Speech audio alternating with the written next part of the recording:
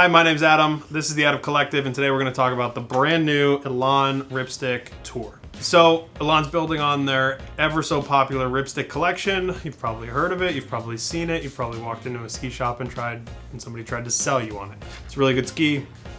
It's basically the ski that competes with a Nordica Enforcer, a K2 Mindbender, a Head Core, any of those really popular skis. That is Elan's answer to what they have going on. Enter the Elan Ripstick Tour. This is a lightweight version of the Ripstick with a similar profile, but a lot of the things are different to make the ski lighter weight, still stable, energetic, and still feel like a real ski.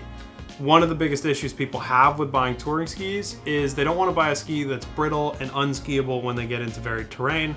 That is not the case with the new Ripstick Tour. It is an extremely impressive ski on the downhill.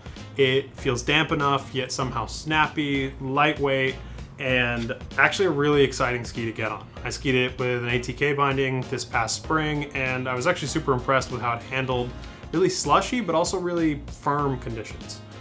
Slushy was kind of expected, like I thought it would be all right. I didn't expect it to be as fun as it was, but the thing I noticed the most was how well it handled itself on firmer terrain.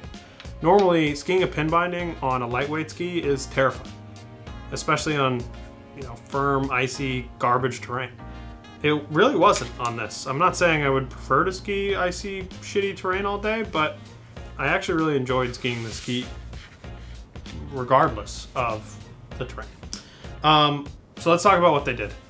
There is a left and a right specific ski, so that is definitely something to be aware of if you are new to the Elan program.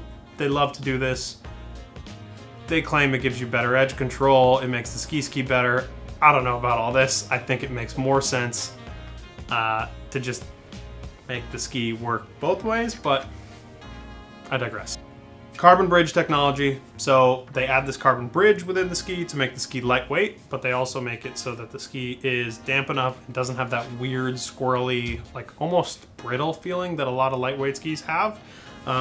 Full sidewall on this ski, so made to basically ski on any terrain, rip whatever you want. They call it a 360-degree sidewall. It's actually stepped, so it's got a little notch in it basically, so you get a little extra bite in that edge hold. And oh yeah, this is Glen Plake's unofficial official pro model. So if you know who Glen Plake is, which Ethan does not, very cool addition to the Elan line, and very cool that Glen has his own ski in the lineup. Multicolored bases for the 2023.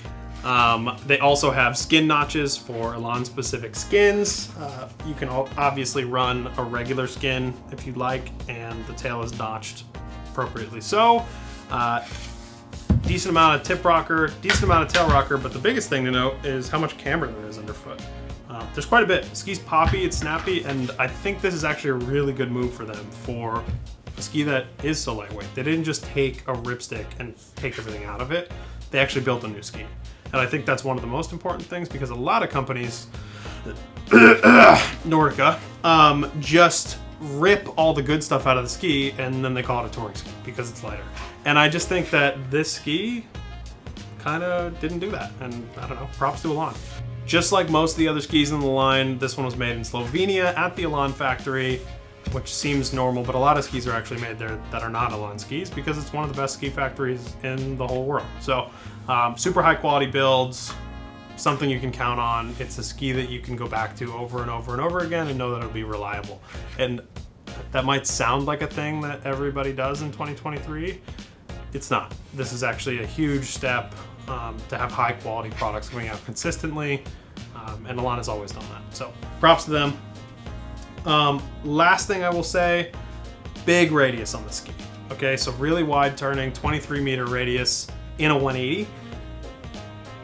It doesn't mean you have to make 23-meter turns, but the ski prefers to ski at speed, which I think is a very odd thing for a lightweight touring ski to get something like this that is basically a GS ski.